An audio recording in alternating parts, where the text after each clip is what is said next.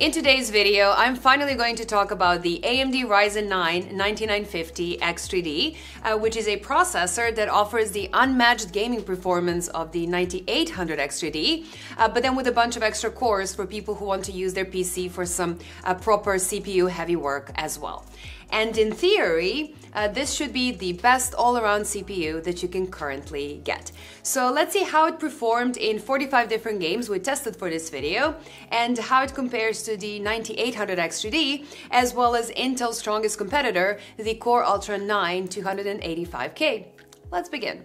Spec-wise, the 9950 X3D is another Zen 5 AM5 socket CPU, which means that it is compatible with 800 and 600 series AMD motherboards.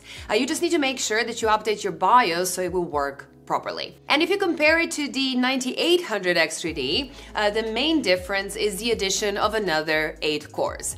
Half of the cores are supported by the 3D V-Cache and the other half are not.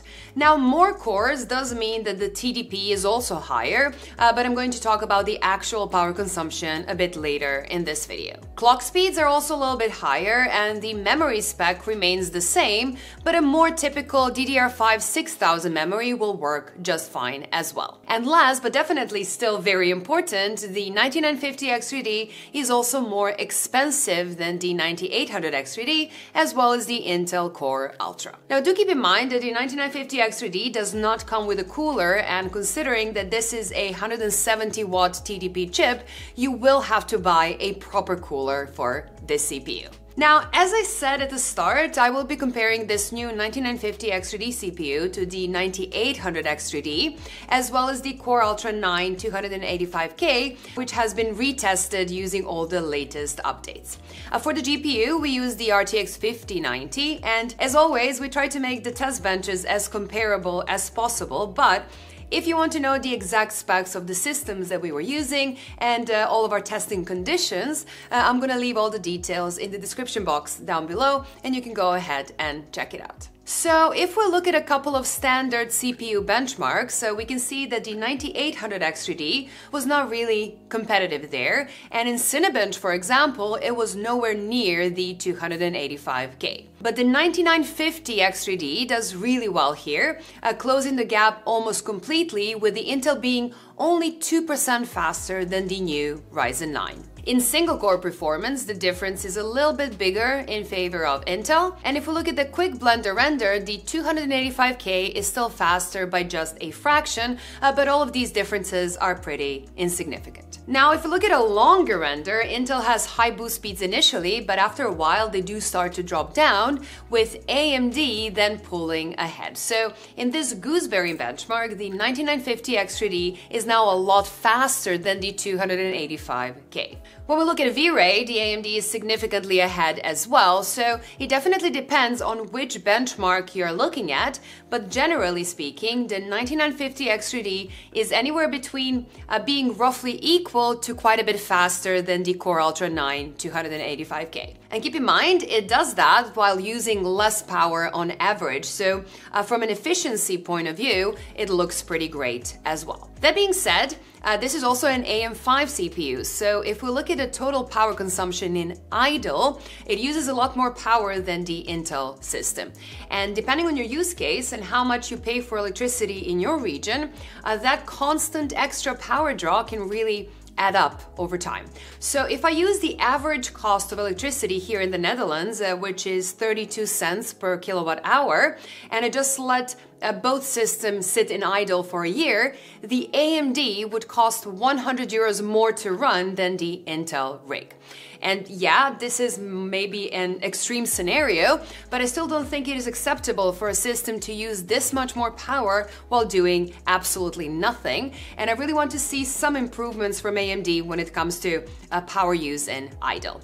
Anyway, let's look at the gaming performance, starting with Alan Wake 2. At 1080p resolution, the 9950 X3D started off pretty well, beating the 285K by about 14%, with significantly better 1% lows. That puts it just ahead of the 9800 X3D as well. At higher resolutions, the gap is a little bit smaller, but the AMD is still ahead. In Formula 1 2023, the 9950 X3D and the 9800 X3D perform roughly the same, doing around 290 FPS on average, while the 285K is not anywhere near that. Actually, Intel's average FPS is lower than 1% lows of the AMD chips. On 1440p, both AMD CPUs performed roughly the same, with Intel still being behind them.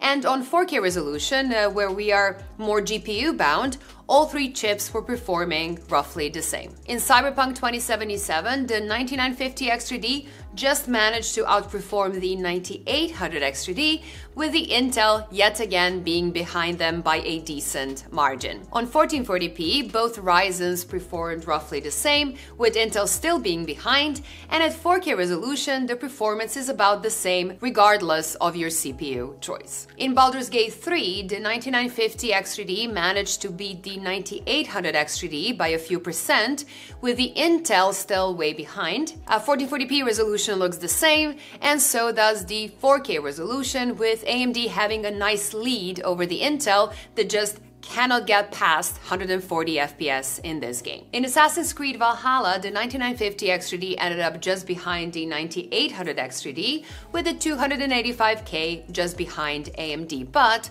the differences are actually small in this game. At 1440p, they're all very close, and at 4K resolution, the Intel actually took the lead for a change, but unfortunately by an irrelevant amount. In Starfield, the 9950 X3D also ended up just behind the 9800 X3D, with Intel being a little bit behind, and at higher resolutions the gaps do close, with insignificant differences between the three chips at 4K native. Indiana Jones is interesting because it is the only title where Intel was in the lead at 1080p resolution, even though the difference is not too big. The 9950 X3D did beat the 9800 X3D by a small margin, but at 4K resolution, things even out once more. In Remnant 2, at 1080p resolution, the 9800 X3D is the fastest chip of the three, with the 9950 X3D being just a little bit behind and the Intel far behind. The situation is the same at 1440p, and at 4K resolution, the differences are small, but the 9950 X3D did end up ahead. Now, I'm not going to talk about 45 different games individually, so let's check out some summaries, starting with 1080p. And as you can see in this graph, everything was running really well. So whichever game you throw at it, this CPU will easily run it on high refresh rate monitors, assuming that your GPU is fast enough as well. On 1440p, some games will be GPU limited, even with a 5090, and some others will be CPU limited, but as long as you have a GPU that is powerful enough to back it up, the 9950 X3D will not really limit your experience in any of these titles at this resolution. And at 4K resolution, you are generally GPU bound in most titles, so a summary like this is not really valuable for just looking at the CPU, but in my opinion, it is still very useful to see a large summary of games and what you can expect from this CPU when you combine it with a high-end GPU. Now, if we compare it to the 9800 X3D data, the majority of games show little to no difference at all. Now, there are a few exceptions where the gap is more than a couple of percent, but those are rare, and on average, they end up with a roughly similar performance, which is really impressive from AMD, considering the fact that half the cores do not have that extra 3D V cache that really benefits games. So the old 7950 X3D was regularly beaten by the 7800 X3D in games by a significant margin, which no longer seems to be the case with this new generation of processors. Now, there's still a few titles here and there that could use a bit more optimizing, I would say, but it doesn't feel that you have to give up some gaming performance just to get that extra multi-core performance like you did before. And as long as you look at high resolutions, things balance out even more, with no significant differences between the two AMD processors at all. Now, when we compare it to the Intel Core Ultra 9 that we retested for this video after months of BIOS, chipset, and Windows updates, the Intel does manage to score a few very small wins here and there, but the 9950 X3D wins more games, and sometimes by 50% or even more. On average, the new AMD is about 20% ahead of Intel, which is nothing short of embarrassing. Even at 1440p, there are significant differences, with AMD being about 15% faster on average, and only on 4K native, things look a bit more balanced. The 9950 X3D is still ahead on average, but if you only care about the general 4K performance, the CPU doesn't really matter that much, even though it still makes a difference in some titles. When it comes to power consumption while gaming, the 9950 X3D does use a bit more power, and if you take into account that both AMD CPUs have a roughly similar gaming performance, the 9800 X3D is clearly the more efficient one. And a little side note here, so if you're considering to get this new AMD CPU, it is very important to know that you will have to go through a couple of steps to be able to get the best performance out of this 9950 X3D. So just like with any other CPU, just moving your current install over will very likely have a negative effect on the performance. It does require the Game Bar app to be installed, and AMD clearly states that if you use the old control panel power options instead of the newer Windows settings power profiles, you would have some issues as well. So in our case, we actually had to reinstall everything 2 times before we got the expected performance. So we were following AMD's instructions step by step, and the first time it just didn't work for some unexplained reason, and then the second time it somehow did. Keep in mind, this was in the reviewer's guide and not something that you will know if you just went to the shop and bought this CPU. So there is a pretty big chance, I would say, that some people will buy this and actually never get the peak performance that this CPU has to offer, and some might not even know that that is the case. So in my opinion, every 9950 X3D box should come with a simple step-by-step guide to make sure that everyone gets what they paid for. Anyway, if you just care about the gaming performance, I don't think that the Ryzen 9 and 9950 X3D is a perfect CPU. The 9800 X3D is cheaper and it uses less power. Plus, if you care about idle or light use power consumption, AM5 CPUs in general are not that efficient. So there is still some room for improvement, I would say. But in just every other possible way, the Ryzen 9 9950 X3D is the best high-end CPU that you can get at the moment. If we look at multi-core performance, it is now basically the fastest consumer CPU on the market, and then especially so in workloads that take longer than a minute or two to complete, which is what most people buy high-end CPUs for in the first place.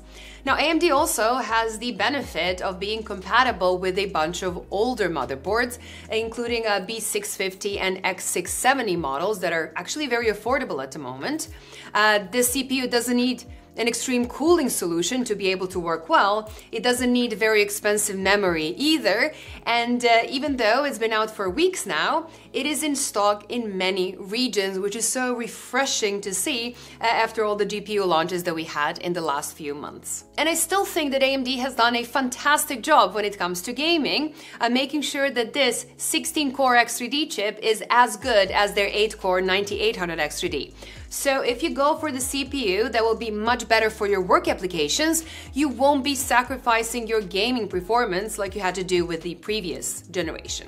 So if you want the ultimate processor that is unmatched for heavy workloads and for gaming, this is pretty much the CPU to get at the moment. That's it. Now that is all I had for today, but before I go, let's check out the sponsor of this video.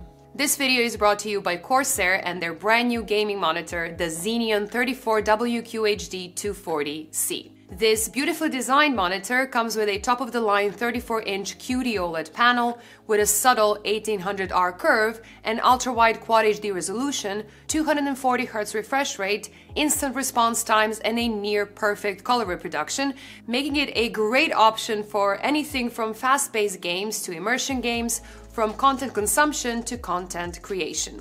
And if you're worried about possible burn-in that is inherent to all OLED panels, Corsair has you covered with a 3-year-long warranty that includes burn-in. So if you're looking for a new high-end ultra-wide, please do check out the link in the description below. Thank you all for watching and staying to the end. I really hope this video was helpful and interesting enough. If you liked it and you want to see more videos like this one, please do consider clicking that subscribe button so you never miss my future uploads. Bye guys, and I will see you in the next one. Bye!